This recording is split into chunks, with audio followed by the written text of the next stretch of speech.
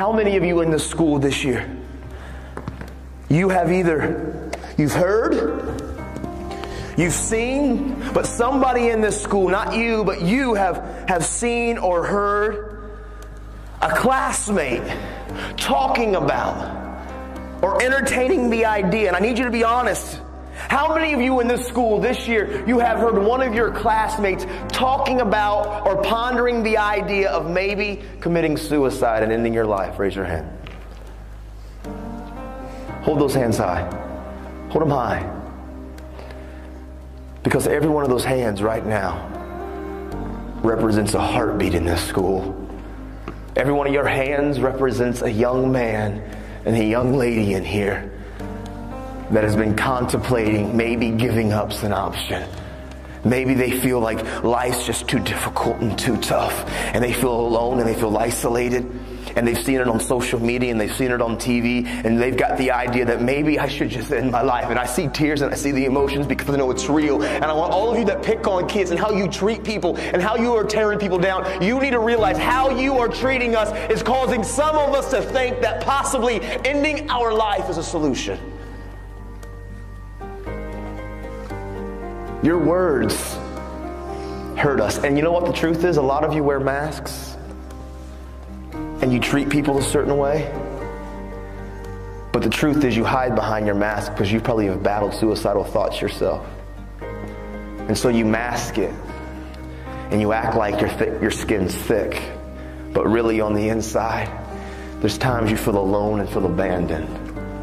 And I hear the tears, man. All of you listen to me, young men and young lady that's in this school right now.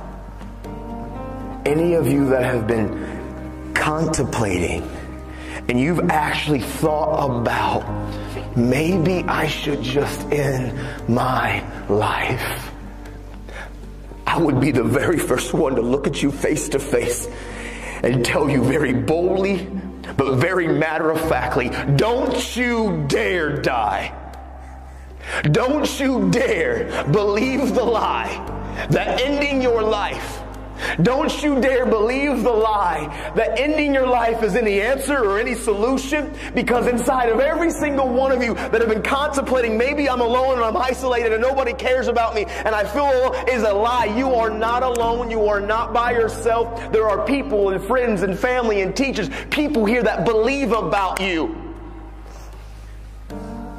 And if you end your life, and I know this is painful and it's wrong, the emotion is here, but these are real issues that you and I and we are struggling with, and you need to understand, every one of you that have been contemplating and even embracing or entertaining the idea, you need to know inside of every one of you is something so special and so great. And if you rob yourself of what you were destined to be, and listen, you know why I talk about suicide? I talk about suicide not because I read books about it, because I wanted to talk about it. I didn't want to get educated about suicide, so I wanted to learn about it. I talk about it because I know when those kids, how they treated me and the words they used to say to me. I know what it was like when I was living with my sister and she went to work and I climbed up into the garage when she was gone and I climbed that ladder and I grabbed that rope. I know what it's like to be on the brink.